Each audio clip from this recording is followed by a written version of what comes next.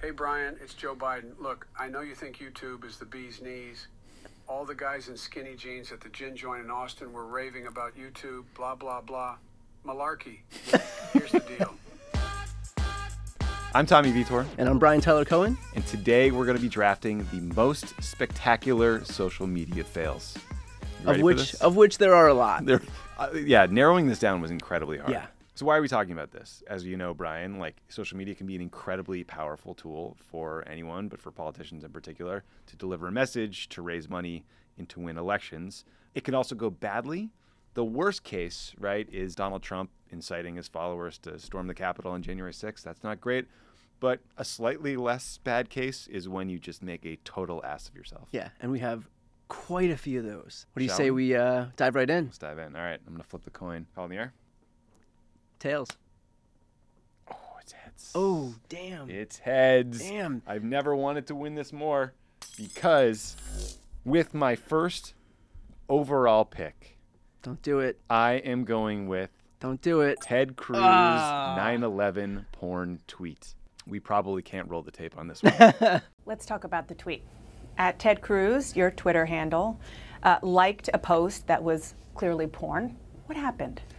Oh, look, it was, we had a staffer who accidentally hit the wrong button. And it was a screw up. I will say Twitter went crazy with it. It became trending. As soon as we found out about it, we pulled it down. So I did some research on this, but only on reputable news outlets. You did research, you say? The clip in question was either from a film called 20 or Texas Monthly suggested it was from a series. Now, the reporting is all over the place, and again, I was unwilling and unable to do the deeper research necessary that you wanted to do to pin it down, so apologies there. The other thing about this, though, is it happened on 9/11. I forgot about that. But the thing is, this isn't Ted's only porn mistake. In 2016, the Cruz campaign released a video attacking Marco Rubio that featured an actress from adult videos, and they had to take it down. Here's the thing. Heidi searches Ted Cruz's search history, and so if he wants to watch porn, he's relegated to normal sites, and so he's looking on Twitter, LinkedIn, Lululemon catalogs, wherever he can get it. That's just so innocuous. The old Abercrombie catalog. You know, he has needs. The man has needs. You know that old clip from Ted Cruz? He's in high school, or he's 18 years old, and he says, "My aspiration is to take over the world domination." Before he says that, he says that his aspiration is to be, quote, in a teen tit film. So there's a long history here that we're just kind of now mining. We're getting close to Ted finally living out his fantasy in more ways than one. Good luck, Teddy. Okay, for my first choice, which I promise you will be better than Tommy's first choice. No chance. I'm going with the Tennessee Lieutenant Governor's thirst trap. In a legislative session dominated by bills outlawing drag shows in public places and targeting gender care for the trans community, Tennessee Lieutenant Governor Randy McNally finds himself facing accusations of hypocrisy after a progressive site unearthed his social media interactions with a 20-year-old gay model, among them provocative posts that were liked by the 79-year-old Republican, including one where the young man doesn't appear to be wearing clothes. When people see these posts, what should they take away from them? Well, I don't know that they should take away a whole lot. He's like, what do you mean what you take away from him? Here's the thing. You know, all of these old fuckers who rail against gay marriage have a pool boy at home. Everybody who rails against drag queens has a corset in their closet. It's just projection. And of course this guy who has a long sordid history of endorsing and advocating for anti-LGBT legislation is sitting there referencing this guy with a pet name that isn't even public. He was using this, the postee's nickname, which you're right, was not on the page. I mean, you couldn't get any more on the nose than that. He's also doing this from his verified government account, making absolutely no effort to hide more than 80 comments. And the pictures are real racy, not safe for work racy. There's one where McClure's shorts are pulled down a little and McNally wrote, "Super look, Finn." There's no ambiguity. No subtlety. We know what they're talking to do. about. Yeah. So, yeah. Okay, with my next pick, I'm going to go with Democrats dance on TikTok.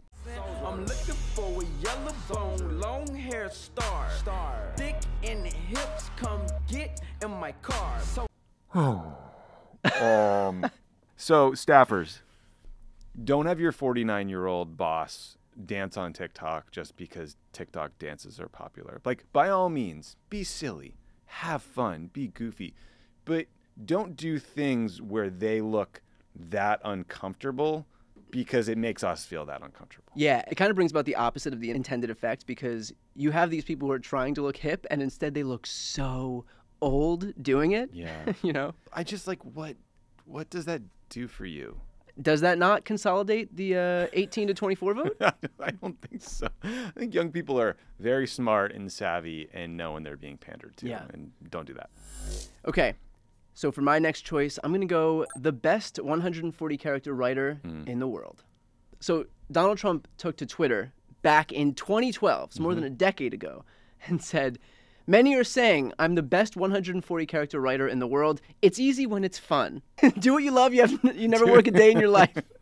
He's like with the Guinness Book of World Records. You know how you always find these like super bizarre like world records that somebody sought to do, and it's just like, who would ever think to do that? Yeah, it's like I'm longest gonna eat juggle on a high wire. Yeah, like I'm gonna eat like the most hamburgers while also sitting upside down on a couch watching CSI Marathon. He's like, I'm the best at that. He'll just find these random things that he can be the best at.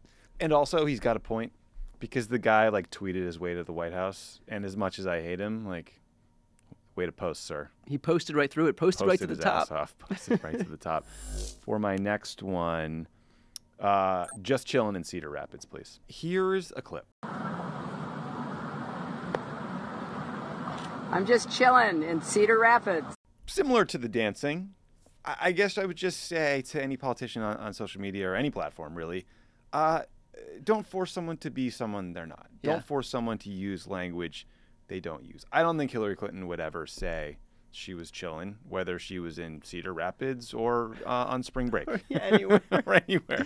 I'm curious, when you were in the White House, Obama was young and he had better comedic timing and he was cool, but was there any degree of that where, you know, there was just this like clash between generations? I think that if we'd asked him to do that, he would have said no. He did take shit. Remember, like, we did a video where he used like a selfie stick. It was supposed to be satirical, and we got shit for that. Yeah. He did, you know, interviews with a bunch of YouTubers, and one of them had like filmed herself in like a tub with like cereal or something. It's like just silly stuff. Like, people try to tie him to that. I thought you were about to shit on presidents having interviews with YouTubers. No, we did it because like we were like, oh, this is a great way to actually reach people. I mean, like, as you know, you're continuing in that path. Keeping this moving, my next choice is going to be Lauren Boebert's Wonton killing.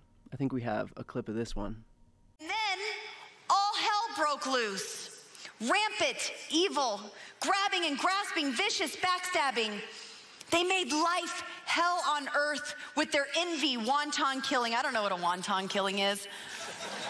I'm gonna have to look that one up.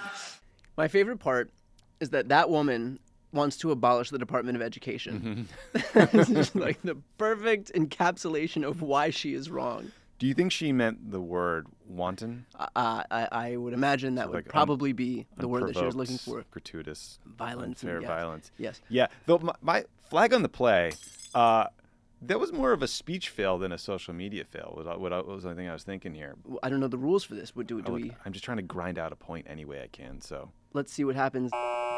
No, it's declined. I'm so sorry. Oh, yeah, that's a. They went us in the booth, and they declined it. So it remains a point for me. Okay. Thanks, everybody. Okay, fine. With my next pick, I am going to go with MTG Peachtree Dish. Unfortunately, we have a clip of this one. You have to accept the fact that the government totally wants to provide surveillance on every part of your life. They want to know when you're eating. They want to know if you're eating a cheeseburger, which is very bad because Bill Gates wants you to eat his fake meat that grows in a Peachtree dish. So you'll probably get a little zap inside your body and that's saying, no, don't eat a real cheeseburger. You need to eat the fake burger, the fake meat from Bill Gates. I believe she meant Petri dish. I think that's what it would be. Growing cultured meats, Bill Gates. I know there's a lot of things she could have been saying about Bill Gates that would have been wrong. I landed this one. It's under mostly harmless and funny. She also one time tweeted that she was quacking in her boots instead of quaking. I thought that was funny. But she also referenced the Gazpacho police. Yep. And she meant Gestapo. If you ever don't think that you're smart enough to be in Congress, you are. You are. If you have a pulse You can do run for it. Congress. You got it. You can do it. Okay, for my next choice, I'm going to go with one of our OGs, Windsor Heights Dairy Queen. Hell yeah. So Chuck Grassley had come onto Twitter, and this was a long time ago. This was back in 2014. And he wrote, Windsor Heights Dairy Queen is a good place. It's a good place for you know what. Brian, can we just quickly pause to appreciate the first reply that happened to get caught on screen here? Making out in the back of a Dodge. Scoring some blow? What? I had the same question. But they're right. JG. Yeah, exactly. Yeah. Like, I believe that Chuck Grassley was asked for his response to this. I meant this, that I'm at Dairy Queen, Windsor Heights Dairy Queen. I wanted to give Windsor Heights Dairy Queen some credit for making good Dairy Queen and doing you know what. And what do you do at Dairy Queen? You eat Dairy Queen. Okay. I mean, joke's on us. It's perfect. It's like it's the A+ troll. Like, this is exactly how you use the internet. I totally agree. Like, this is just some good old-fashioned old guy shit. Yeah. By the way, that clip was a decade old, and he's still in the Senate. He's just totally weird. He's authentic. It's a great use of social media. Yeah. He often complains about programming on the History Channel. Yeah. How they should All rename the it. time. This is an actual tweet. I turn to History Channel frequently because I like history. There is never any history unless you are an antique dealer. Change name! ! I mean, it's direct. Yeah. It's clear messaging. Yeah. It's exactly how the internet should be used. Okay, I'm going to take Elizabeth Warren's beer blender. There we go. I'm glad for everybody who's joining this video. It's great to hear from you. Hold on a sec. I'm going to get me a beer.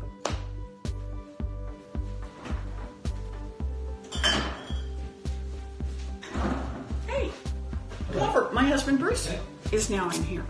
You want a beer? No, I'll pass on the beer for now. You sure? Come over and say hello to folks. Yes. So, this is my sweetie. Hello. He's the best. And I'm crazy. I love you too. Thank you for being here. Pleasure. I'm glad you're here. Enjoy your beer. So, who've we got here so far that I can see? Gabmar, good to see you. Okay, so this one felt like her staff was trying to have her emulate AOC, who has sort of recently come onto the scene. And she would do these videos where she would like cook dinner or chop vegetables and just like take questions on IG Live. And it was like, it felt very new and raw and compelling. Yeah. And this video from Elizabeth Warren, who I love, felt like it existed in an awkward liminal space between real and staged. Yeah, yeah. Like, also, why was she surprised that Bruce, her husband, was there on New Year's Eve? Like they met up in the supermarket. Why did you like they crossed paths in Spain. Why did you thank him for being there and then he left? Apparently she was drinking a Michelob Ultra, which, let's just be honest, it's like objectively not a good beer, though she stands by it and she likes it. Again, this one I would put up there with some of these others that the internet reaction suggested it was worse than it was. I agree with that. But it wasn't like a great. No, but I agree with that. I also think it's very like on the nose with the old, let's pick a president who we'd want to have a beer with. Mm-hmm. And so she's like, well, God damn it, we're going to have a beer with me right now. Right now. We're gonna hit this one right on the nose. New Year's Eve. I'm going to go with the last one left, Ted Lasso Cosplay, featuring Kyrsten Sinema and Mitt Romney. I think we have a GIF from this one. So that's Kyrsten Sinema having fun in her adopted party. It's cool that she can cosplay as Rebecca from Ted Lasso because she also cosplayed as someone who gave a shit when she was running for office. And so it's really a recurring theme in her career here. I find everything Sinema does to be incredibly annoying. Her votes are bad. She protects private equity guys and keeps their taxes artificially low. She makes it harder to reduce the cost of prescription drugs. She votes against a minimum wage increase and then brags about it to Republican donors. Yeah. It's enraging. But I do have to give Mitt Romney credit that he really kind of nailed the Ted Lasso outfit there. Yeah, he looks great. He looked great. He looks great, but it's hard to kind of see anything beyond the fiery contempt that I have for Kyrsten Sinema. Yeah, so. He looks great, but imagine how we'd look if we didn't drink or have caffeine or anything. It's a great night's sleep every night. The funny thing is with that healthy Mormon lifestyle, Mitt Romney is actually 210 years old. He's 2 Chuck Grassleys old. Chuck Grassleys. He lived the History Channel. Yeah. So that was a rundown of spectacular social media fails. Because Tommy won the coin toss for the first time in, I believe, 5 drafts. Ever. Yeah. Ever. We're going to let him go first. So, Tommy, this is your last 45 seconds here to make one final pitch to the audience to convince them that your list is the best list of social media fails. Here's the deal, guys. Ted Cruz liking porn on 9/11 is maybe the funniest thing that ever happened on Twitter. It was really one of the best days of my life, if we're being honest. You cannot top that. We got Democrats doing horrible dances. We got Just Chillin in Cedar Rapids. Those are just great examples of kind of not great staff work, people putting into politicians into positions where they are just doing something that's not authentic to them. Then we got Marjorie Taylor Greene. She is the gift that keeps on giving, both on Twitter and on Facebook. And then, look, the Elizabeth Warren beer blunder. It's not the worst social media moment I've ever seen, but it's something we can learn from. And what are we doing here if not learning? All right, Tommy. So that was a valiant effort, but here's the thing about my list. We've got Kyrsten Sinema being cringe, which is always important. We've got Chuck Grassley with the single most iconic tweet in the history of politics, because you all know what happens at Windsor Heights Dairy Queen, and you are lying if you say that you don't. We've got Lauren Boebert, Miss Let's Abolish the Department of Education, proving just how inept she is by confusing wonton and wonton. We've got Trump bragging about the least impressive thing on the face of the earth, that he can write tweets that consist of 140 characters. And then, of course, the most relevant one, the Tennessee governor liking his thirst trap tweets, definitive proof that at the core of the GOP's anti-LGBT push is just projection. With that said, for those who are watching right now, don't forget to make sure to vote for who you think had the more spectacular fails on this list. And so you just go in the comments right now and just write BRIAN and make sure, if not for me, then for this child right here. Oh my God. If you vote for Tommy, you're voting against dogs. Just remember that. Do it for Ted Cruz. Do it for the entire oeuvre. Please vote for me. And let us know what we should draft next time. Please comment. Fight it out in the comments. Like it. Share it if you'd like. And check out Brian's page. It's got a lot of good stuff there that's a little more thoughtful than this. And most importantly, to continue keeping up with this stuff, make sure to smash that subscribe button. Smash. In honor of our friend, Dan. Who keeps talking shit. Yeah, well, he wanted to be the YouTube sensation from Crooked, and you're trying to unseat him right here. We're coming here. for him. Coming for your crown, buddy. Smash that subscribe button.